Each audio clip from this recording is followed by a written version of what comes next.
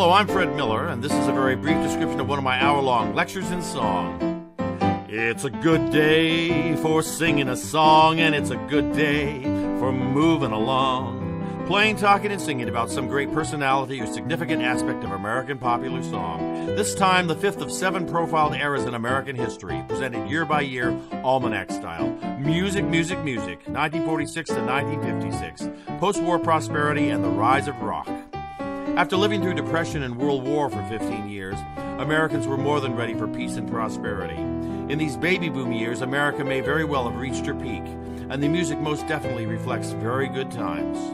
Despite the tensions of the Cold War and the very real bloodshed in Korea, Americans were building solid family lives and careers that were steadily making us the most powerful nation on earth. Both Hollywood and Broadway were thriving. Mass communication exploded through the presence of television and LP records in virtually every home.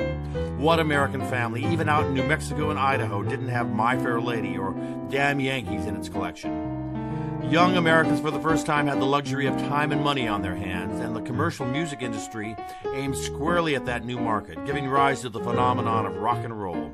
Elvis became the new Crosby Sinatra of his generation, and Sinatra himself was soaring to his greatest heights. He had helped keeping great popular music in the forefront alongside rock with the help of Perry Como, Dinah Shore, Doris Day, Vic Damone, Peggy Lee, Judy Garland, Lena Horne, Tony Bennett, Ella Fitzgerald.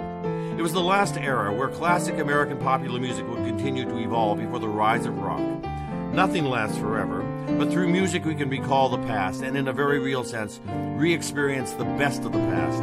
To engage me for this or any other lecture and song, please visit fredmillermusic.com, from where you can contact me and review the entire series of more than 70 different lectures and song. Thanks for watching, and look forward to hearing from you.